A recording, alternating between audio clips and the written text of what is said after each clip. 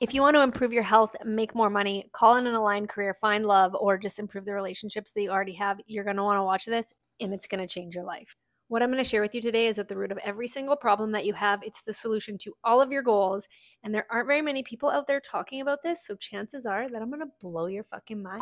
I heard a while ago that the science of manifestation relies on a healthy, robust nervous system. And as a big manifestation girly myself, I had to find out why and how. So I started poking around, and what I found is that not only is your nervous system a fundamental piece of the manifestation pie, but that it's also the foundation of basically everything in your life. Your physical, mental, and emotional health, your relationships, finances, and career.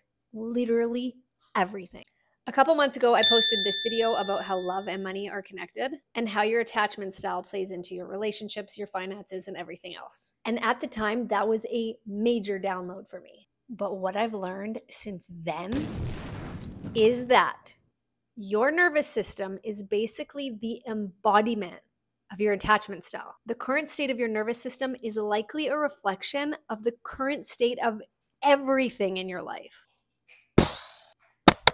This video is huge news for all of us. But before we jump in, allow me to introduce myself. I'm Stacy, and I'm into anything that has the potential to make life better, which I realize is a wide berth. But if you're into going big, leveling up, having the love, money, sex, joy, pleasure, fulfillment that you know is possible in your life, then make sure that you hit the subscribe button. This is a relatively new channel, and I have so much good stuff coming in the next few weeks. But oh my God, first, the human nervous system. What I'm about to share with you has totally blown my mind and completely changed my life in so many ways. And if it does the same for you, can you do me a favor and hit the like button? It's an easy thing for you to do and it helps me a ton. So thanks for that. Before we dive right into the deep end together, let's quickly review what even is the human nervous system anyways. As I said, your nervous system is basically the embodiment of your attachment style.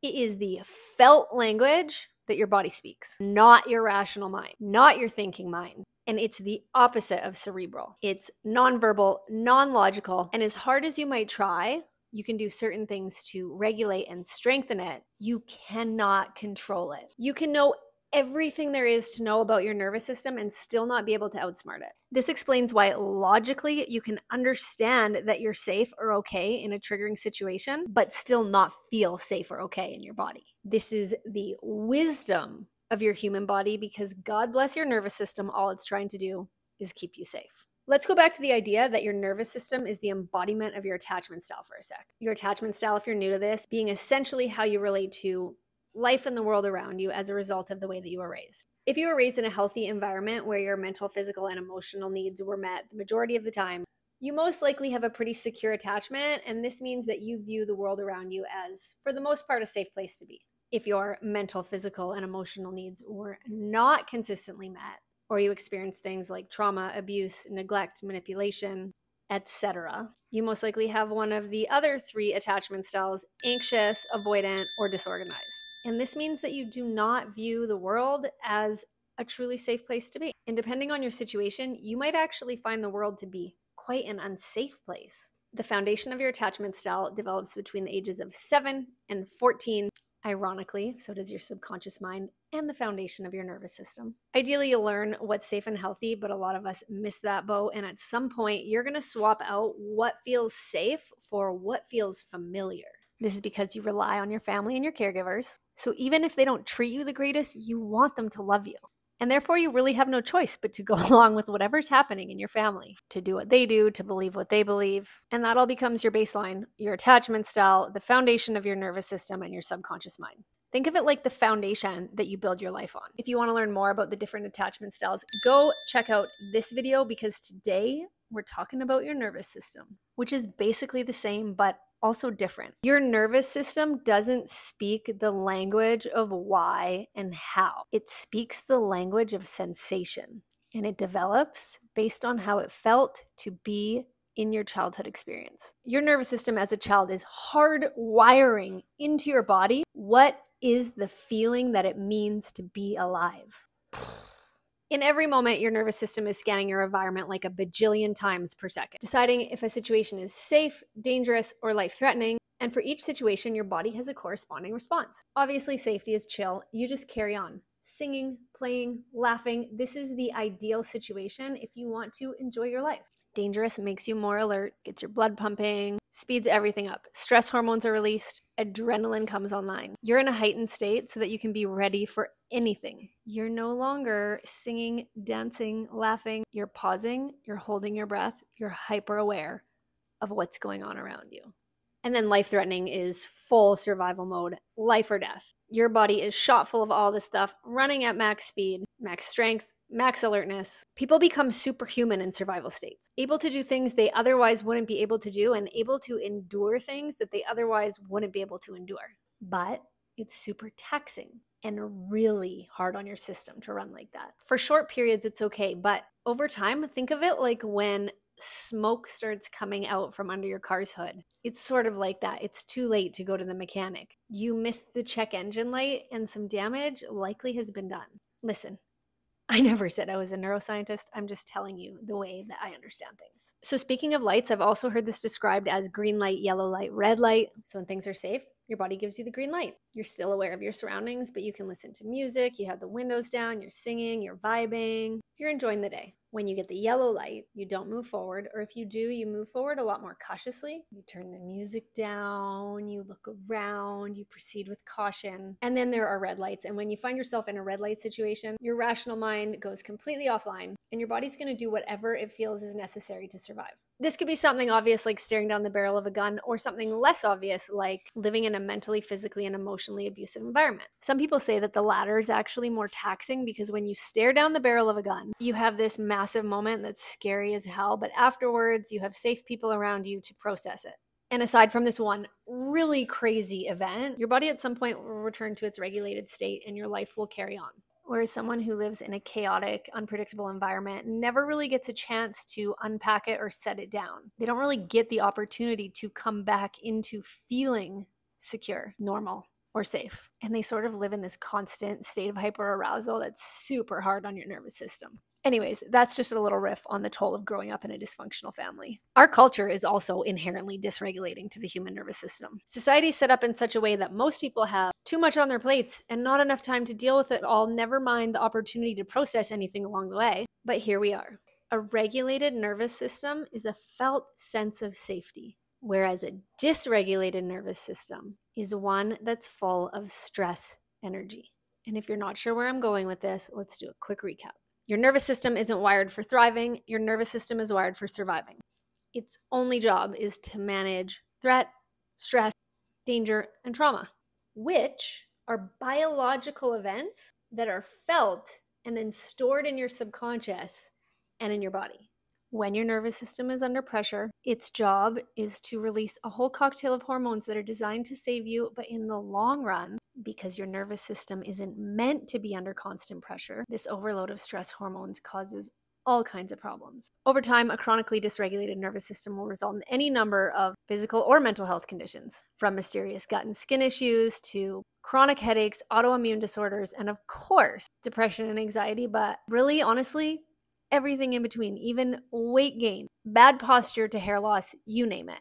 Everything you can imagine is controlled by your nervous system. What else happens over time? Because just like the muscles in your body when you work out, when it comes to your nervous system, you strengthen whatever you use the most. So as your nervous system becomes accustomed to these dysregulated states from constant stress and trauma, it will tend to stay in them longer. And then at some point, for some people, dysregulation starts to be what's most familiar to your nervous system, to your body, even though it's not actually healthy or safe. So when it comes to your nervous system, you don't keep falling short of your hopes and dreams because you want to. You do it because you hold this pattern in your unconscious, in your nervous system, that whatever you've got going on, that's what's safest for you.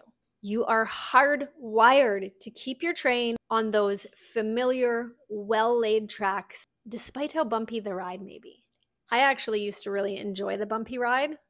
I thought it made life thrilling, but that's a story for another time. When people say that everything that you want is outside of your comfort zone, this is what they're talking about. Autopilot and repeating patterns is familiar and therefore feels safe. You can predict what's familiar. We are animals, smart-ass animals.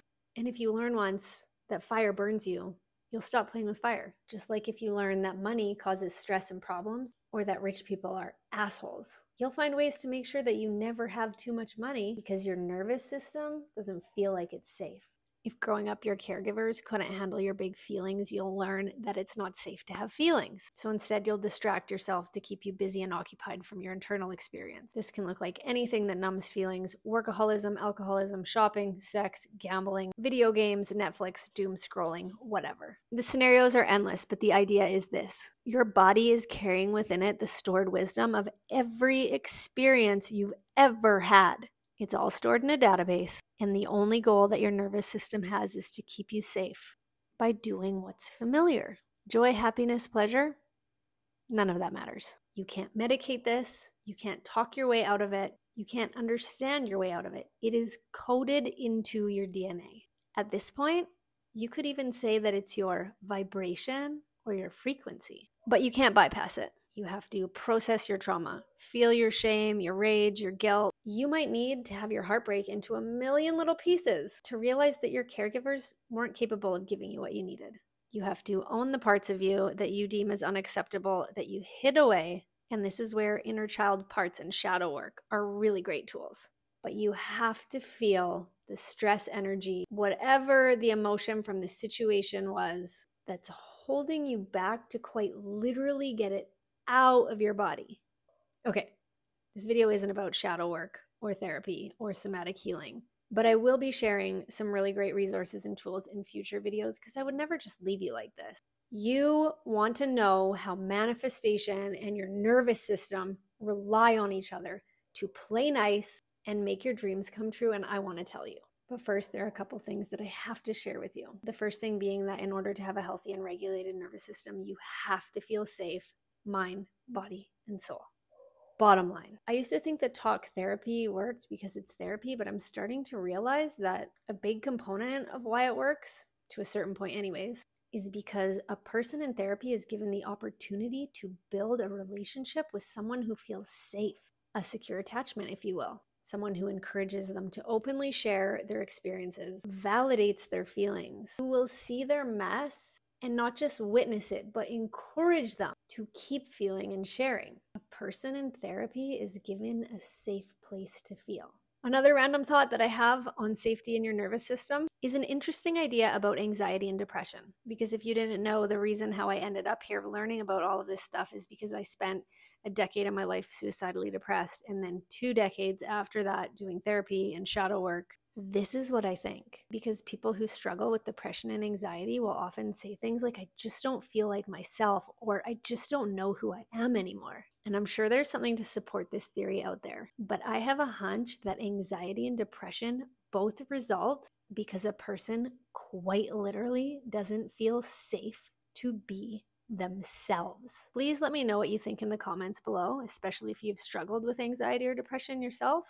Does that track? My final random and important point is that you become alike the 5 people that you spend the most time with because you co-regulate. So be wise when you choose who you share your energy with. And if you have kids, you should probably know that they actually use your nervous system as theirs exclusively until the age of 7, which I think is bonkers. But when you look at how the subconscious mind, attachment styles, and nervous systems are all formed within the first 7 to 14 years of human life, it makes total sense. With kids, or anyone for that matter, as long as you're around other people, you're going to co-regulate. You'll either get dragged down to people's lower frequencies or pulled up to other people's higher levels. It's that vibes thing. You can feel the vibes. I'm going to make another video about how to regulate and strengthen your nervous system. So make sure you hit the subscribe button for that, because this is just so hard and there's so much that I want to cover. But here is the deal. Your nervous system, your attachment style, your subconscious mind. You can think of them sort of all as like one and the same. Yes, they're all very different parts, but they all work together in the same way to create your life. If you're into manifestation, this is the part where you're going to want to pay attention. But also if you're not into manifestation, you probably should be, because it's not a woo-woo concept where you have positive thoughts and then you win the lottery. To manifest simply means to create your life, which is something that we're all already doing using this trifecta of things: your nervous system, your attachment style, and your subconscious mind. Whether you're calling it manifestation or not, whether you're doing it consciously or not, you're already manifesting, and you have been your entire life. If you look around, you will see that what you've manifested is all a reflection of your self-worth. You will have a partner, a career, finances, friendships, or maybe you're single, jobless, and broke. Everything that's in your life right now is a reflection of what you subconsciously believe you're worthy of, based on the programming or imprintation that you received in early childhood. That programming is a reflection of your attachment style. It operates from your subconscious mind, and it all lives in your nervous system. So do you think that someone who lives in a chronically dysregulated state, filled with stress hormones, who is avoidant or anxiously attached, or both avoidant and anxiously attached, has a belief system that's based on high self-worth? The answer is probably no. This person is vibrating at a frequency of a lower self-worth and lower level emotion. Chaos, drama, stress. They're getting a lot of yellow and red lights. Do you think that someone who comes from an environment where they were valued, loved, respected, seen and heard would end up in relationships, careers, or with friendships and finances that make them feel like shit? The answer is probably no. This person is vibrating at a higher frequency based on higher self-worth and a higher level of emotion. They're driving with the windows down, singing in their car, wind in their hair, doing their thing. So you see, manifestation is based on your self-worth, which is a product of your subconscious beliefs, which is based on your attachment style. And your nervous system is the embodiment of all of it. If you feel safe in your body, safe to be who you are, safe to be in the world, safe to use your voice, safe to have boundaries, if you trust that your needs are going to be met, if you trust that the world is mostly a safe place, if you feel like you are loved by your people unconditionally, no matter what, you're going to have high self-worth, a secure attachment, and a robust, healthy nervous system to back it all up. But if you don't feel safe in your body, if it doesn't feel safe to be who you are, to express yourself, if you don't trust that your needs will be met, if you don't feel safe to ask for what you want or to say no to someone when they cross your boundaries, if you don't know for sure that you are loved unconditionally by your people, your self-worth, your attachment style, your subconscious beliefs, and your nervous system are all going to be a reflection of that. But the great news here is that you can learn to hack your manifestation process to change your life by regulating and strengthening your nervous system, because it's the foundation that everything is built on. You're likely going to have to make some changes in your life and upgrade the system, because you can't really upgrade the same old system in the same old environment that has all the same stressors and triggers. You're probably going to need some respite from some people, places, and things, maybe permanently, maybe not. Your routines, your habits, the choices that you make, the way that you care for yourself, all going to have to change. But if you heal your nervous system, you heal everything. I feel like everyone knows someone who started meditating or doing ice baths or working out, and their life completely changed. It's not because of the act of the habit. It's because those things regulated and strengthened that person's nervous system, right? I'm genuinely curious, if you think about what was the best time in your life, can you consider for a second what was likely the state of your nervous system during that time? How stressful was your life? Who were the people that surrounded you? How were you taking care of yourself? Just curious. Let me know in the comments if there's a correlation between potentially the health of your nervous system and the best time of your life. There is so much more that I want to share. But the main thing I wanted to do for you today was have you to understand clearly how your self-worth is connected to your attachment style, is connected to your subconscious beliefs, is connected to your nervous system, and how it all plays into your ability to manifest and live the life of your dreams. So yeah, in my next video, I'm going to share some things that you can do, practices that you can use to start regulating and strengthening your nervous system. If I was able to blow your mind, please hit the like button. Let me know in the comments below. And I would love to have you subscribe to my channel, because I feel like we're friends now and we have so much more left to talk about.